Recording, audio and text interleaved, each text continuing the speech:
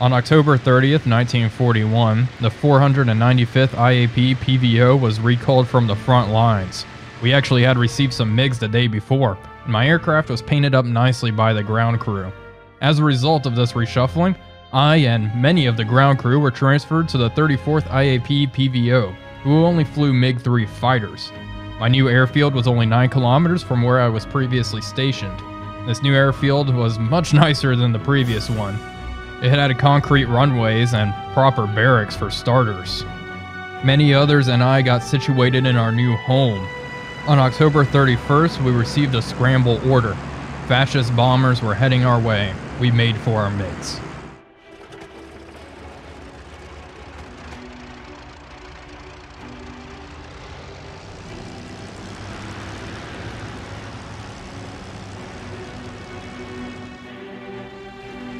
Hello everybody, Wolfpack here, and welcome to episode number 12 of our Battle of Moscow career in IL-2.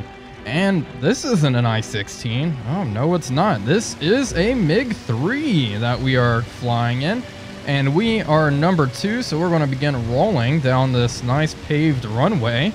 That's because we're also at a new airfield and a part of a new squadron. Lots of changes happening for us here.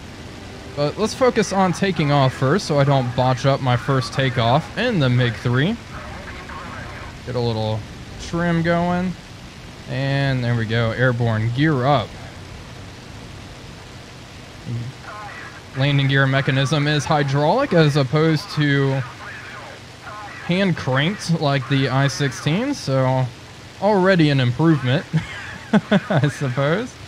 So let's lower mixture just a little bit and stick with flight lead. Our mission for today is to intercept enemy bombers that are heading towards Moscow.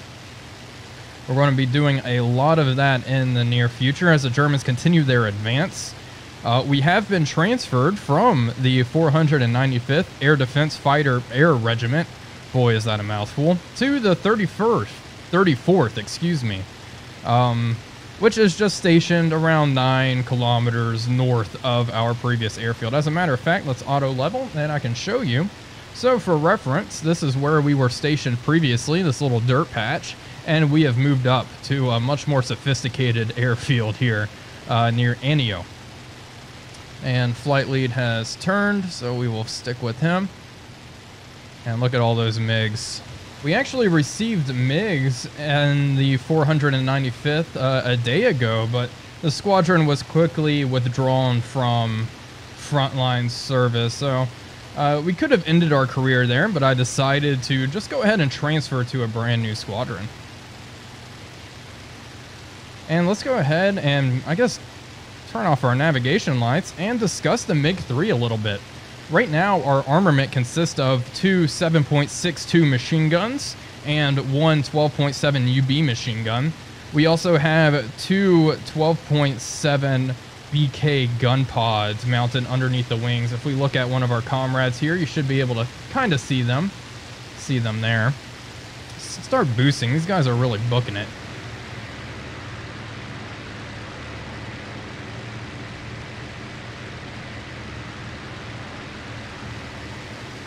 The gun pods that I'm currently equipped with were not very popular with pilots. Most of the time they were removed at the front lines because the pilots didn't like them. They create a lot of drag and make the aircraft kind of heavy.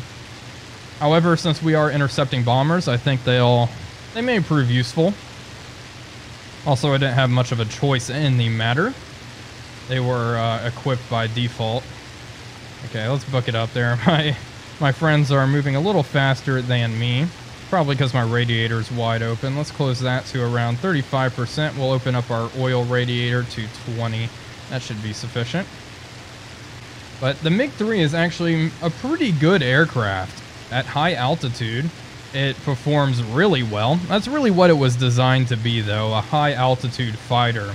But the nature of the air war on the Eastern Front was a lot of combat took place down low and at medium altitude, so a lot of the Mig-3's advantages were not used to their fullest potential due to that. But at high altitude, it would outperform, you know, BF-109Fs and whatnot, which we will be mostly going up against. At low altitudes, I think it's on par to slightly worse than the 109. Still an upgrade from the I-16. The only thing that really seems like a downgrade is armament. The I-16, we were equipped with those two 20mm cannons. That is a modification for the Mig-3, but we are not flying with those currently. Okay, let's throttle down. But in every other department, it outperforms. It's fast. It's really good in a climb and in a dive. And it should be a fun aircraft to get to know. Sorry, sir. I'm sure he's really happy with me doing that. Well, we'll try to form up here and get into formation. I'm very excited to fly around with the Mig-3. And this is why I'm excited for the series as a whole. It'll allow us to fly a wide variety of Russian aircraft in one series. Assuming we live, of course.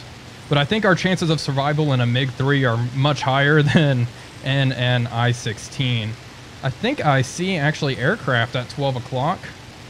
And maybe our formation of enemy bombers already. Yeah, those look like bombers. Yep, bombers, 12 o'clock, 9 kilometers out. I'm climbing up. I'm not sticking around down here. I mean, this is definitely a boom and zoomer through and through. We don't want to be turn fighting like we were in the E-Shack.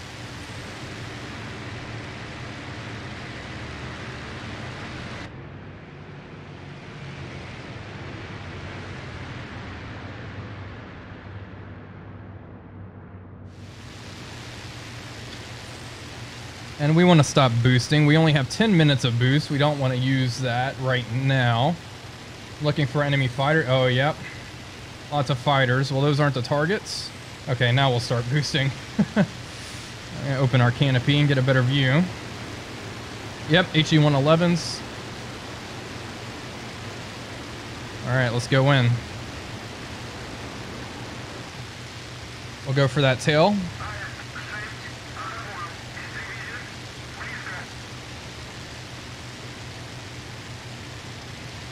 Go for this one, I guess. I think I missed, but I don't want to stick around and find out. Fuel tank's already hit. Of course it is. Why wouldn't it be?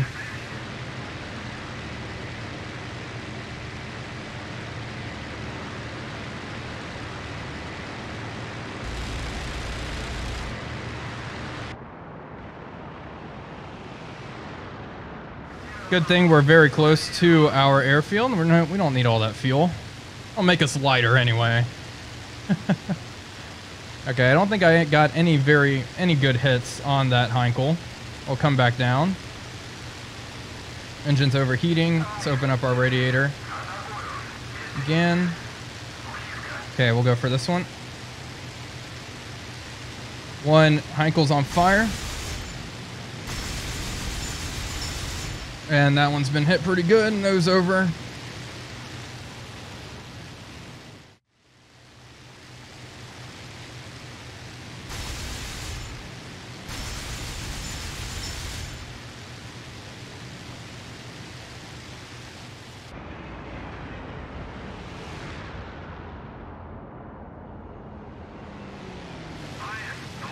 And you see how the aircraft is in a dive very fast. Unfortunately, it does have a habit of all of the control surfaces locking up because it can go so quickly. Pop that one's fuel tank.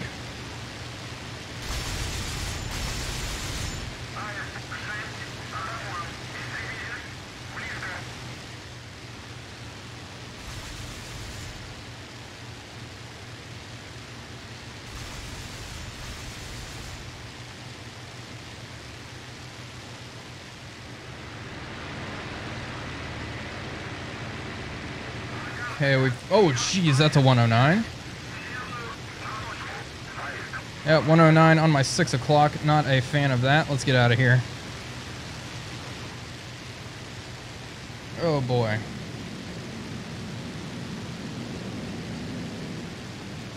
Oh, shit. It's getting pretty close.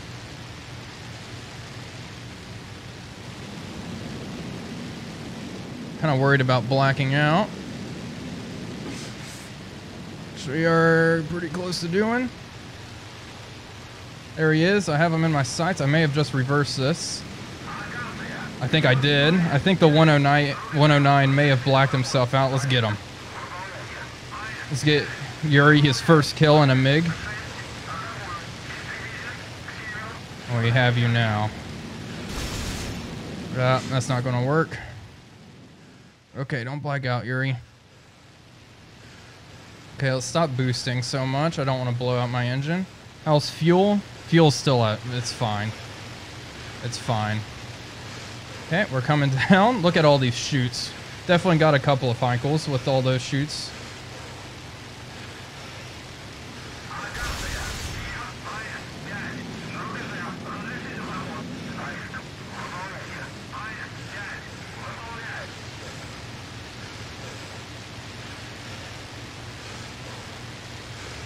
Okay, there's the 109. See, he keeps turning, forcing these deflection shots. Which are not going too well.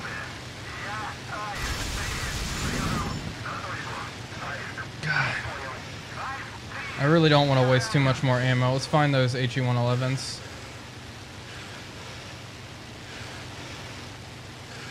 One of my guns is out of ammo. I think that's our forward firing 12.7 machine gun. I think if I remember correctly, that one only holds like 300 rounds of ammunition. It's something pretty low. What do we have up here? 109s. Yeah, this is not really a place we want to be. So let's climb up and get back with our comrades. That 109.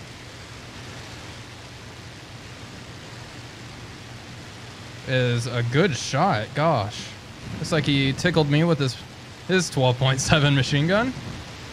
But he overshot.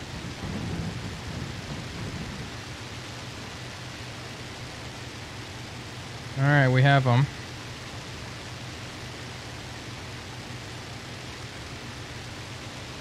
He's flying away. We'll try to get him here. Line him up nicely.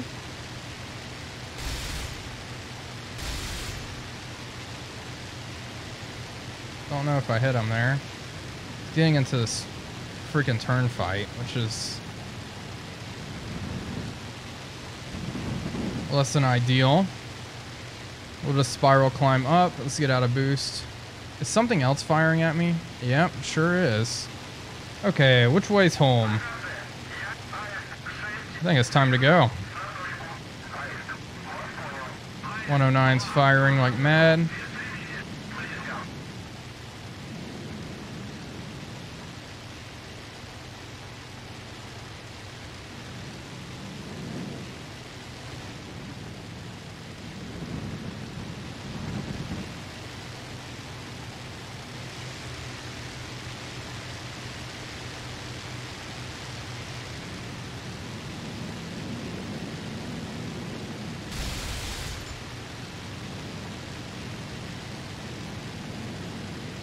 Gotta get used to armament. Come on.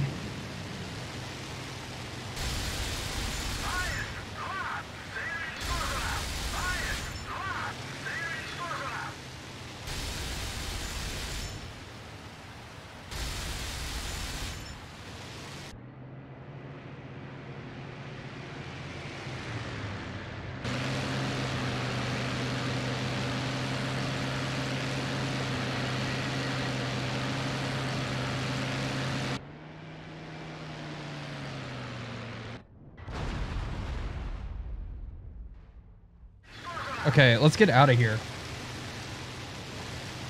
Time to head east. Yeah, we got a few hits on the wing there. Nothing too bad, though. What's fuel like?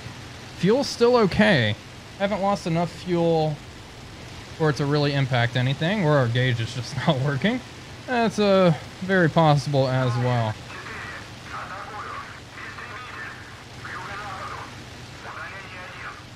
Still more chutes. Okay, and now it's time to really figure out where the hell we are. along this river. Look for any towns. There's a town up there. And it looks like friendlies are requesting landing. I think we may be done here.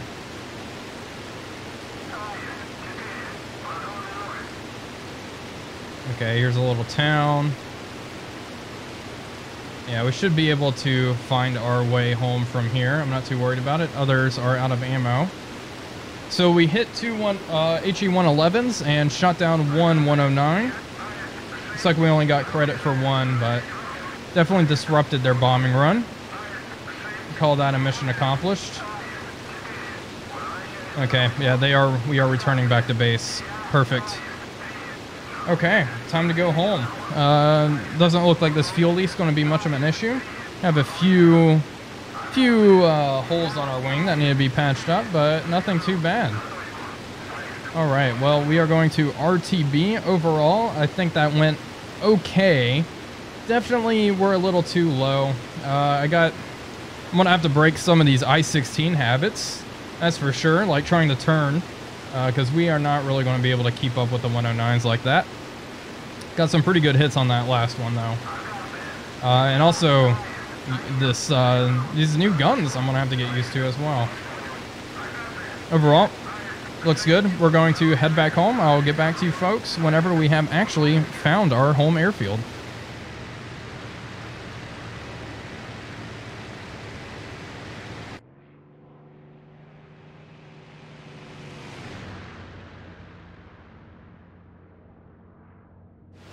Well, it's not very far. There's a flare up ahead. I found it. No more enemy aircraft out and about.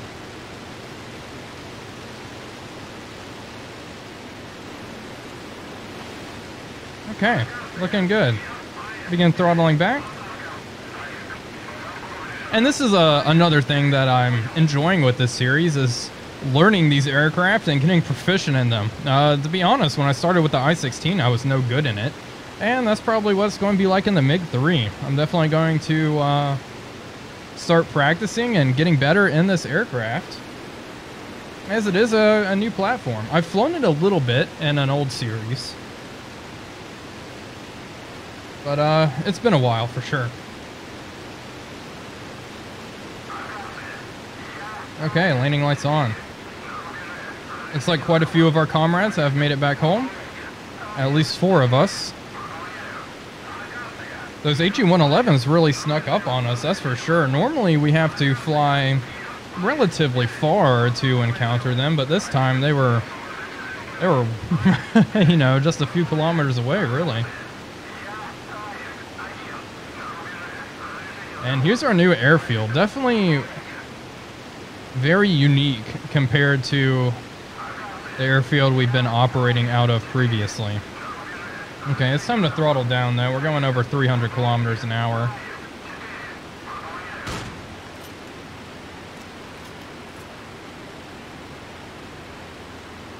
Definitely don't want to be going that fast when we touch down. And hopefully I don't screw up our first landing in the Mig-3. It's a nice airfield though. Look at that house.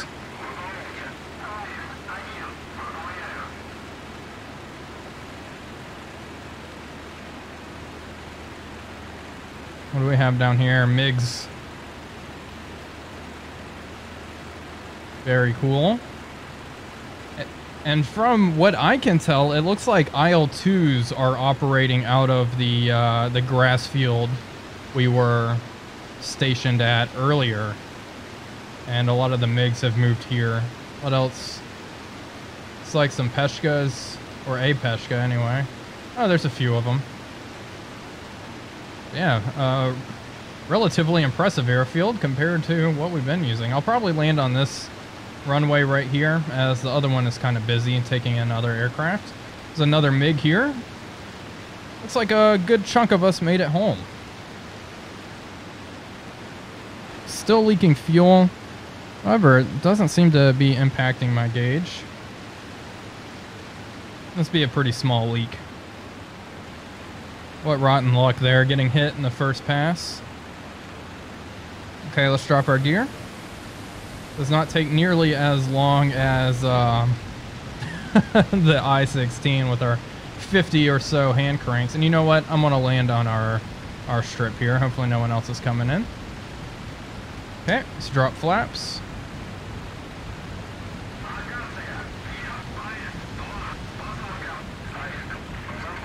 Okay, drop them.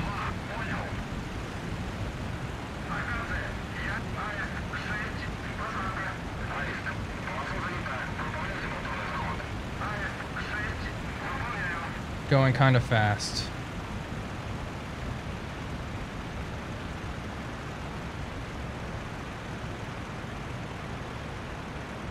Okay, let's hold this.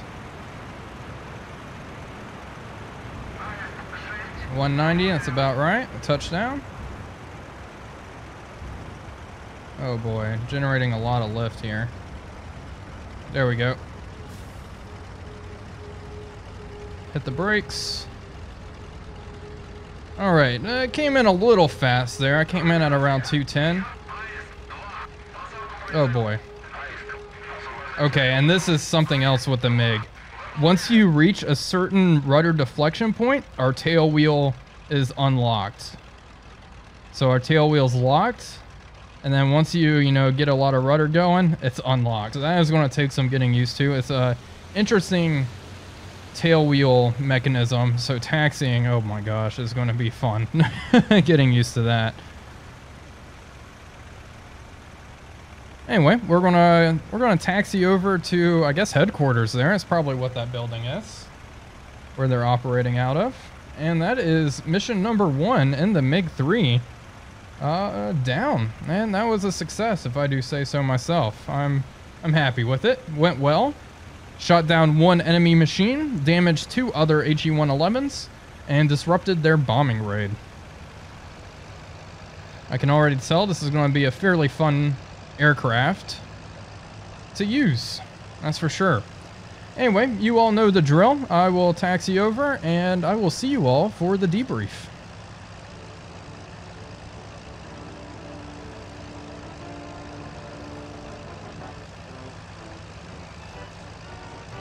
And here we are for the debrief. Mission accomplished. A successful landing. The mission only lasted 18 minutes and 28 seconds. This is going to be a short episode. I do apologize for that. However, we actually managed to shoot down a bomber as well. One of them ended up going down. Wonder which one did, but there we go. 2 aircraft shot down. Awesome. So that brings our tally up to 14 kills, I do believe. Overall, I have to say, successful mission for our first time in the Mig-3. I bet Yuri's feeling pretty good about himself now. I don't know if there's going to be any other missions for today. This was the only one on the board. Okay, we got aircraft kill bonuses, and yeah, more enemy aircraft have been spotted crossing the front lines. That is not surprising. Let's see if we will be going on that. No, we will not. And it looks like altogether we shot down 5 aircraft. That is really good. That is very good for us. I don't think we've shot that many aircraft down as a flight in one sortie in our I-16s. If we have, I don't remember. Or I was the main contributing factor. We did lose 1 pilot, however. He was killed in action. But that's a lot of planes. 1 light, 1 heavy, shot down by me. 1 light, shot down by our squadron commander, Grishin here. And what did Boris get? 2 heavies. That's a lot of bombers. So in total, 3 bombers, 2 fighters. Very, very good indeed. Really good results. I'm just surprised by that. Anyway, there's another mission later in the day. Let's proceed and see how they do. Looks like they're intercepting ground attack aircraft. I wonder what those are, like BF-110s or whatnot. But we're going to be doing a lot of intercept missions, especially for the next, month or so until our counteroffensive begins. See, how did they do? Shot down 3 aircraft, 3 heavy aircraft. Second flight of the day, so a very good day for this squadron. Awesome. Well, that's really all I have for today. I apologize. It's a little on the short side, but it's definitely an action-packed episode. I hope you all enjoyed it, and I look forward to flying more in the Mig-3. Anyway, this is Wolfpack345 signing off, and I will see you all on the next one.